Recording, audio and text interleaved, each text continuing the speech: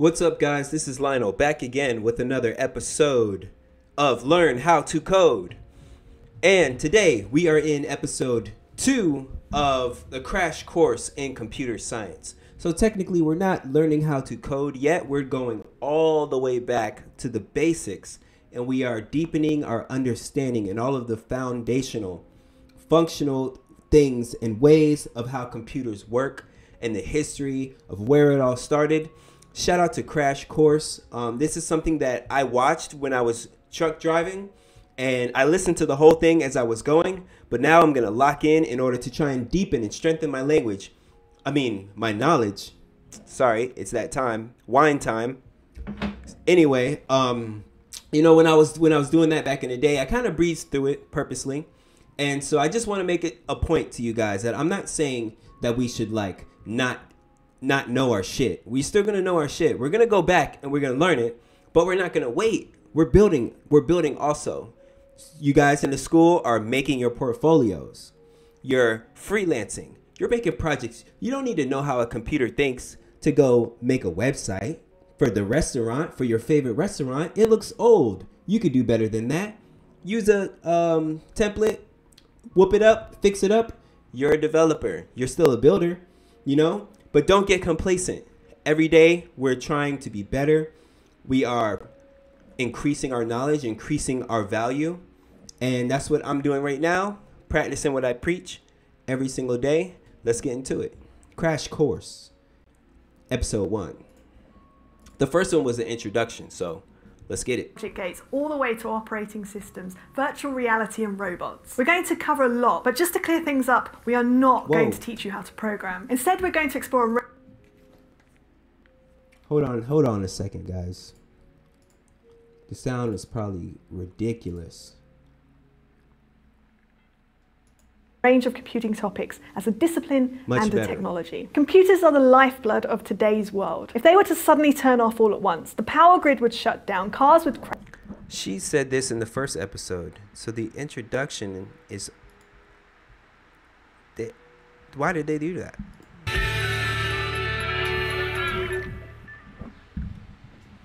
The earliest recognized device for computing was the abacus, invented in Mesopotamia around 2500 BCE. It's essentially a hand-operated calculator that helps add and subtract many numbers. It also stores the current state of the computation, much like your hard drive does today. The abacus was created because the scale of society had become greater than what a single person could keep and manipulate in their mind. There might be thousands of people in a village or tens of thousands of cattle. There are many variants of the abacus, but let's look at a really basic version, with each row representing a different power of 10. So each bead on the bottom row represents a single unit. In the next row, they represent 10, the row above, 100, and so on. Let's say we have 3 heads of cattle represented by 3 beads on the bottom row on the right side. If we were to buy 4 more cattle, if I'm not mistaken, you can also find one of these at your local dentist's office on the children's table. We would just slide 4 more beads to the right for a total of 7. But if we were to add 5 more after the first 3, we would run out of beads. So we would slide everything back to the left, slide 1 bead on the second row to the right, representing 10, and then add the final 2 beads on the bottom row for a total of 12. This is particularly useful with large numbers. So if we were to add 1251, we would just add 1 to the bottom row, 5 to the second row, 2 to the third row, and 1 to the fourth row. We don't have to add in our head, and the abacus stores the total for us. Over the next 4,000 years, humans developed all sorts of clever computing devices like the astrolabe, which enabled ships to calculate their latitude at sea, or the slide rule for assisting with multiplication and division. And there are literally hundreds of types of clocks created that could be used to calculate sunrise, tides, positions of celestial bodies, and even just the time. Each one of these devices made something that was previously laborious to calculate much faster, easier, and often more accurate. It lowered the barrier to entry and at the same time amplified our mental abilities. Woo! She is spitting facts. Bro, in our podcast today, we were literally just talking about this with React and different levels of abstraction. So we connect all the way back to the abacus in the pre-days, way back. And when we're using React, it's just a long line, like bricks have been building on top of each other, Like Tim said, coding is crystallized thought. It is so crazy. Thousands of years after the abacus, we now have React in computers, and we're able to watch. Like they must have had no idea when they were creating that type of stuff that it would get to here. But then when we're using this stuff, why the hell would we need to know, how to code in binary or stuff like that? It's good to learn this if you're the type of person who's going to be always doing better, increasing your knowledge. It's good to know this. But at the same time, don't feel bad about yourself if you don't understand how everything works, because we're working off of levels of abstraction, and that is the way for us to be stronger as a humanity, is by letting the new ones, the youngers, use the shit that makes it easier, and then we build faster, and we keep it moving like that. Sorry, just had to get that out because we was literally just talking about this today. Y'all watch the podcast, you'll see. Take note. This is a theme we're going to touch on a lot in this series. As early computer pioneer Charles Babbage said, at each increase of knowledge, as well as on the contrivance of every new tool, human labor becomes abridged. However, none of these devices were called computers. I low-key want to look up what does abridged mean, because he said human language. Oh, having being shortened. Human knowledge becomes abridged. What did he say? Every new tool, on the contrivance of every new tool, human labor becomes shortened. Okay, why don't you just say it in English, bruh? Labor becomes abridged. However, none of these devices were called computers. The earliest documented use of the word computer is from 1613 in a book by Richard Braithwaite. And it wasn't a machine at all, it was a job title. Braithwaite said, "I have read the truest computer of times and the best arithmetician that ever breathed, and he reduceth thy days into a short number." In those days, computer was a person who did calculations, sometimes with all women. I heard that. Remember the movie Hidden Figures? Apparently computers were girls.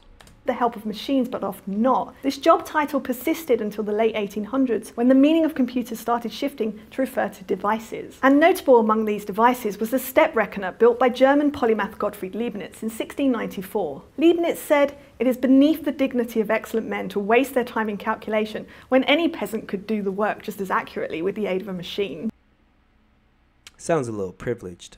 It worked kind of like the odometer in your car, which is really just a machine for adding up the number of miles your car has driven. The device had a series of gears that turned. Each gear had 10 teeth to represent the digits from 0 to 9. Whenever a gear bypassed 9, it rotated back to 0 and advanced the adjacent gear by 1 tooth. Kind of like when hitting 10 on that basic abacus. This worked in reverse when doing subtraction too. With some clever mechanical tricks, the step reckoner was also able to multiply and divide numbers. Multiplications and divisions are really just many additions and subtractions. For example, if we want to divide 17 by 5, we just subtract 5, then 5, then 5 again, and then we can't subtract any more 5s. So we know 5 goes into 17 3 times, with 2 left over. The step reckoner was able to do this in an automated way and was the first machine that could do all 4 of these operations. And this design was so successful, it was used for the next 3 centuries of calculator design. Unfortunately, even with mechanical calculators, most real-world problems required many steps of computation before an answer was determined. It could take hours or days to generate a single result. Also, these handcrafted machines were expensive and not accessible to most of the population. Before the 20th century, most people experienced computing through pre-computated tables, assembled by those amazing human computers we talked about. So if you needed to know the square root of 8,675,309, instead of spending all day hand cranking your step reckoner, you could look it up in a huge book full of square root tables in a minute or so. Speed and accuracy is particularly important on the battlefield, and so militaries were among the first to apply computing to complex problems. A particularly difficult problem is accurately firing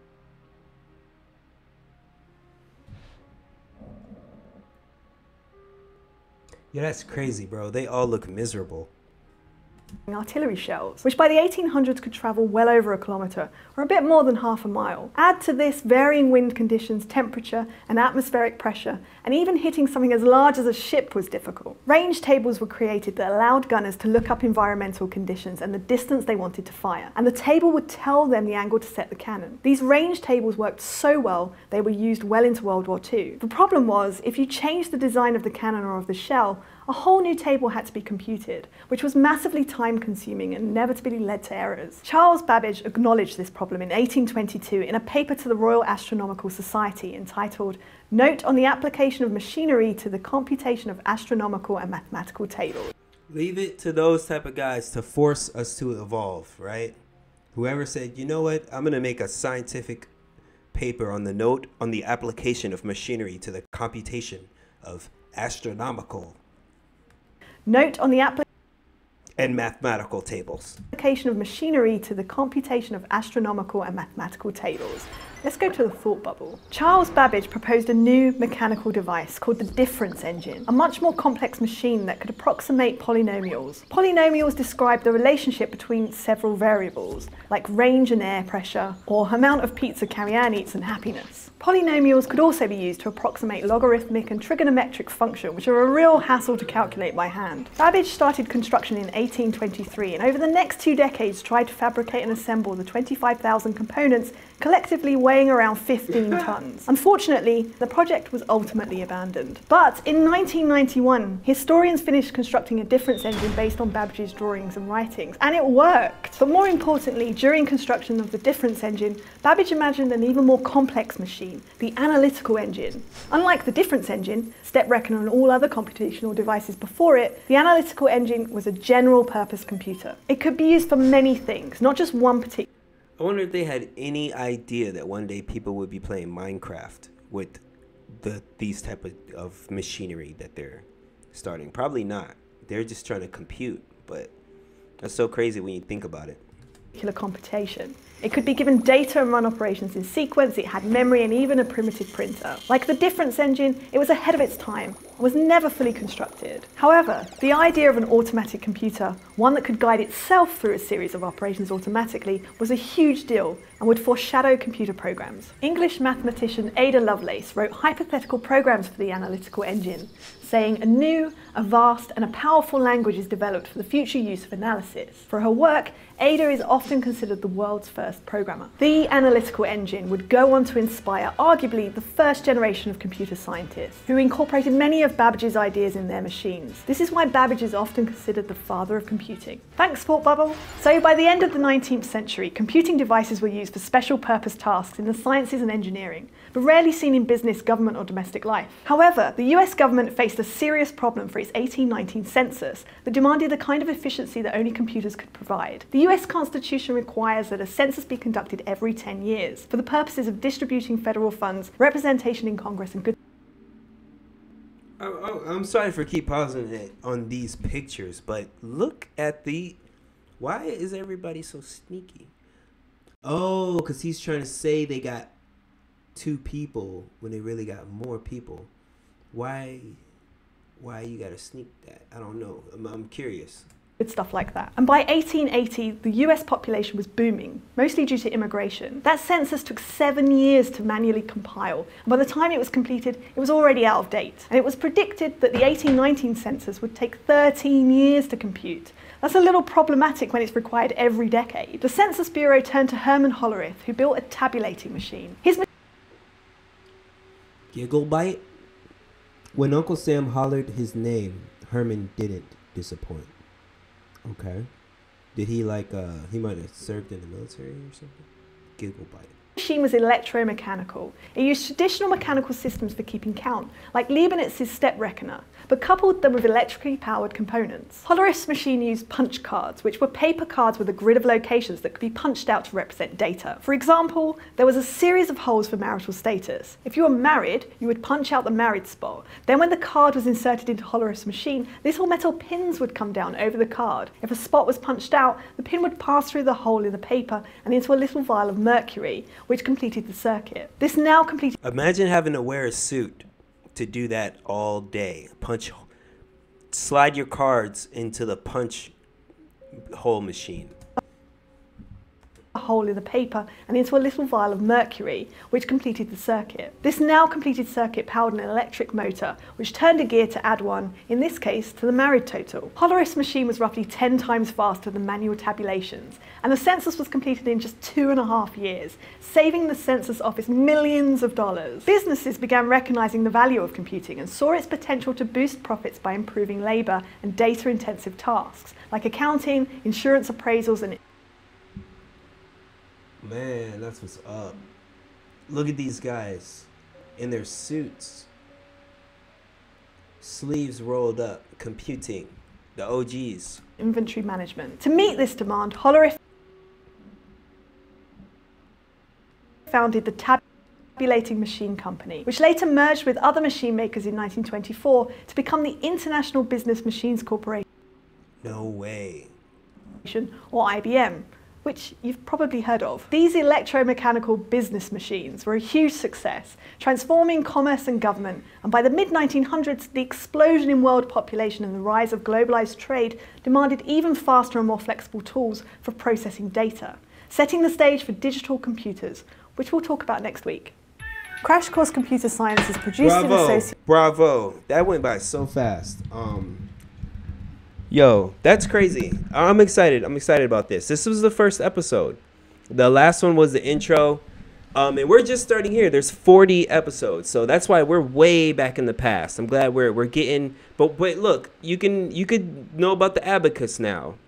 You know what I mean? That's going to be a fun fact for you to talk to somebody about one day, right? It's all about increasing our knowledge, increasing our we're computer scientists now, so it's going to be good. The more that we add to this, it's going to strengthen our abilities, add more tools to your toolbox as a developer. I have another video request to do here before I wrap it up for the day. I also have some other work to do, so I will get to it. And you guys have a good night. Thanks for stopping by. Please like, share, subscribe, join the school, reach out, be a part of this community, and I'll see y'all next time. Peace.